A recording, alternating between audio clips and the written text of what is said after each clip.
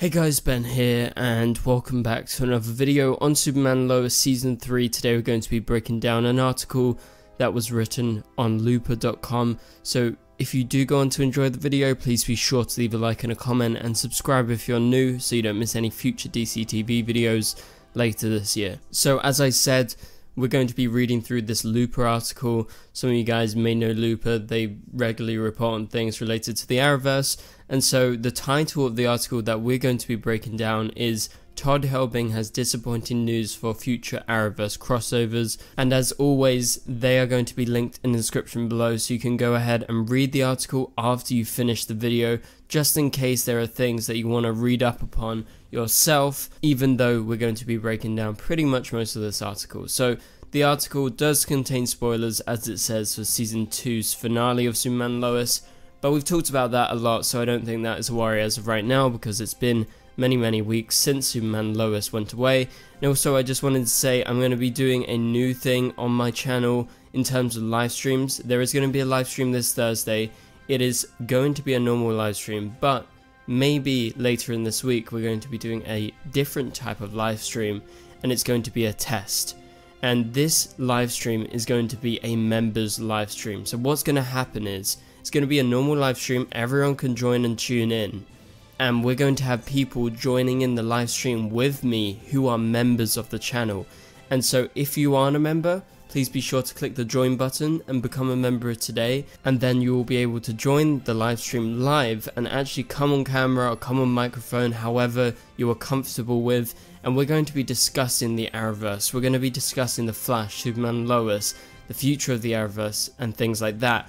So we're going to be queuing you guys in one by one, and we're going to be talking to you guys. There's probably going to be about 2 of you in the call at the same time as me, and then we'll queue in other people afterwards. And obviously, if you aren't a member and you are watching the stream and you become a member during the stream, you can jump on the video straight away when it's your time slot. So this is a new cool experiment that we are conducting on the channel. It's going to be very exciting. Hopefully you guys want to join in and come on the live stream and talk to me personally and your fellow members about the Arrowverse. So without further ado, let's go ahead and jump into this video.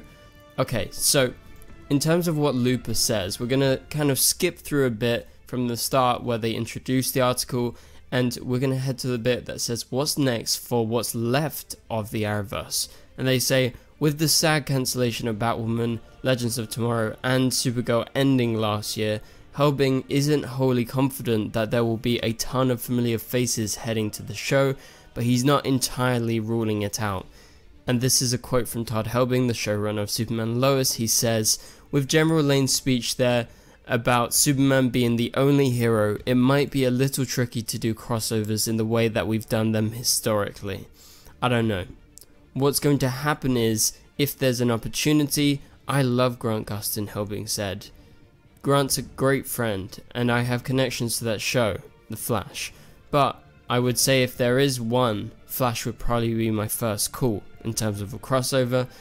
It's a little bit tricky now to do all of this, but we'll see what happens. Although cameos would be different iterations from the heroes we love, it's not outside the realm of possibility, according to Looper and Todd Helbing. So with Todd Helbing saying that it would be a little bit tricky to do crossovers in the way that they've done that historically, that is actually of their own creation. This wouldn't have been a problem if they just stuck with the idea that Superman Lois is on Earth Prime, it's in the whole Arrowverse, and it's the same versions of the characters that we've known from the past on Supergirl and the crossovers. But with them actually retconning this and saying this is an entirely different world and Superman is the only hero in this world, they've actually made it much harder for themselves to do crossovers, and I actually think this is exactly what they wanted.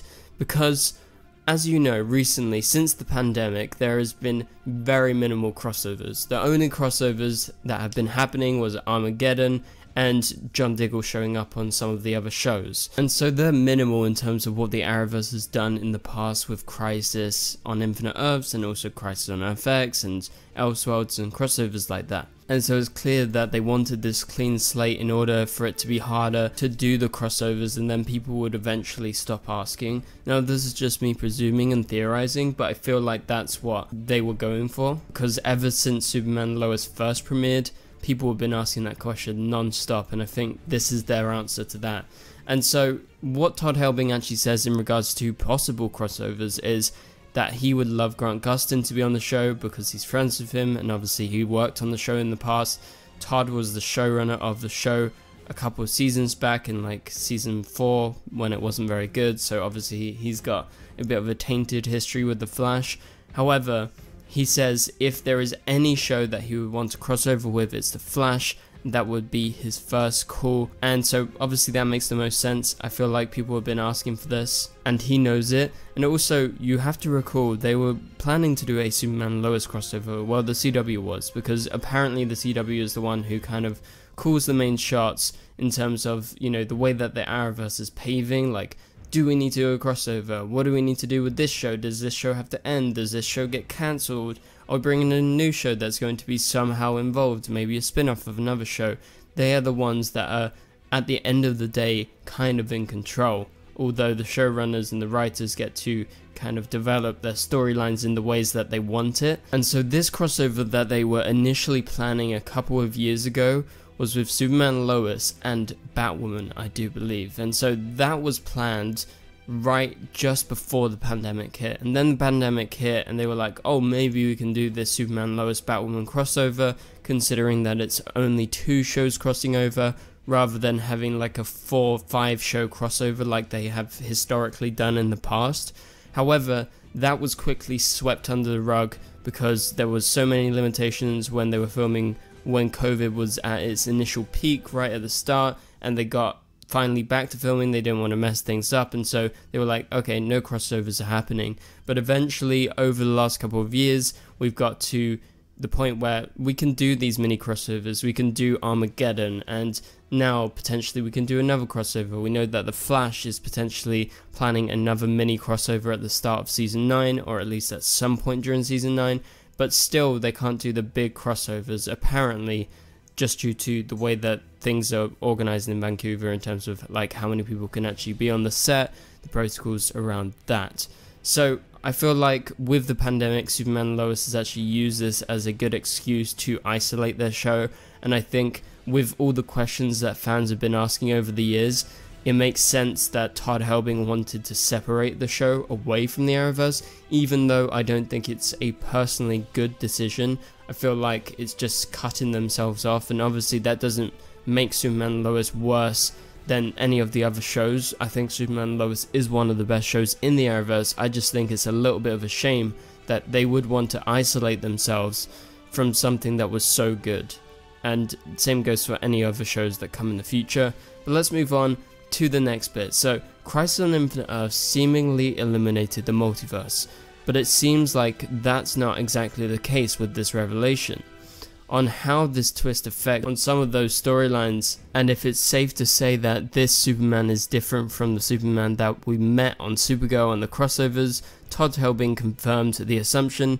Todd goes on to say, we're a different planet, we're a different Earth. The Superman that you saw in all the crossovers is not the same as the Superman on our planet. He's clearly a doppelganger. Part of how this all unfolds in the big picture with DC is ultimately a DC decision. Like I said, there's the CW and it's DC and it's Warner Brothers who kind of get to plan the big picture, but then, you know, the people who run the show get to do the small picture and try and link it up in the ways that they want to do it, and this is just the way that Todd wants to do it. And so he goes on to say, I'm sure there'll be more clarity in the future, but as of right now, we're on a different Earth in the DC universe, in the Arrowverse, but just on another Earth. And as you guys all know, currently right now, no one knows that the multiverse exists beyond John Henry Irons, Superman, and people like that, because obviously John Henry was from another Earth. that confirms that the multiverse exists. They just have Bizarro World coming this season, so they know it exists, but they don't know that the Flash exists. They don't know that the Arrowverse as a whole exists, where all of these other heroes are situated on these different planets. Obviously, General Lane kind of referenced this in the season 2 finale,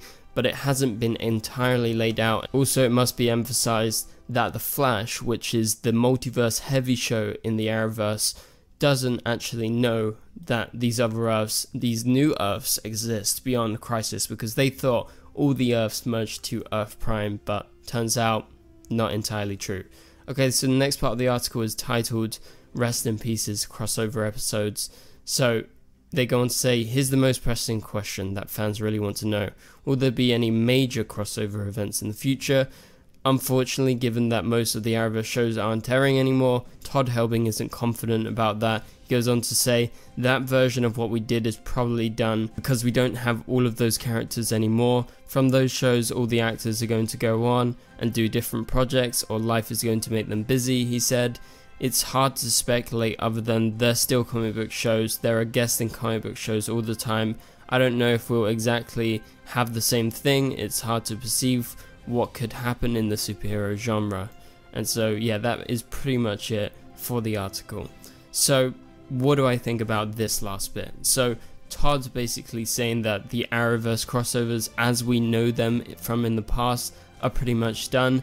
That doesn't come as much as a surprise to me, because as they announced this at the end of Superman and Lois Season 2, as General Lane did his speech, I kind of got that impression. And I think you guys did too, and that is why there's been so much backlash against Superman and Lois and the Season 2 finale in particular, because they are retconning the Arrowverse. They are going back on stuff that they talked about in Season 1 even, so they are completely doing a 180. And with The Flash probably being the last Arrowverse show, because Stargirl was not connected to Earth Prime, and it seems that the new shows that are coming like Justice U and Gotham Knights aren't going to be set on Earth Prime, it makes sense that the normal Arrowverse crossovers, the major ones, aren't going to be happening anymore, and it's going to be more just kind of guest cameos with characters showing up.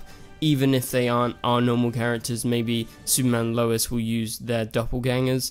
That is something that Todd Helbing has been teasing since the end of Season 2, and that is because they have this clean slate, and there's the possibility to bring back any character that they like in any form. Doesn't have to be a doppelganger, it can be a different character, it can be played by a different actor, but they will have new stories because this is another Earth, and that is just what Todd Helbing has confirmed. But that pretty much does it for this video, guys. Thank you guys so much for watching. If you did enjoy the video, please be sure to leave a like and a comment, and subscribe if you're new so you don't miss any future videos. Also turn on notifications to not miss anything on the channel, and you can click on the top right corner of the screen to watch my latest video. But for now, thank you guys so much for watching, and I'll catch you guys later.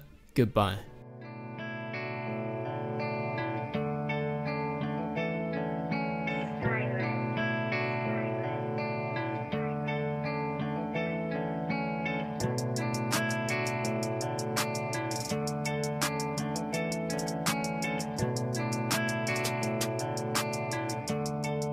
I see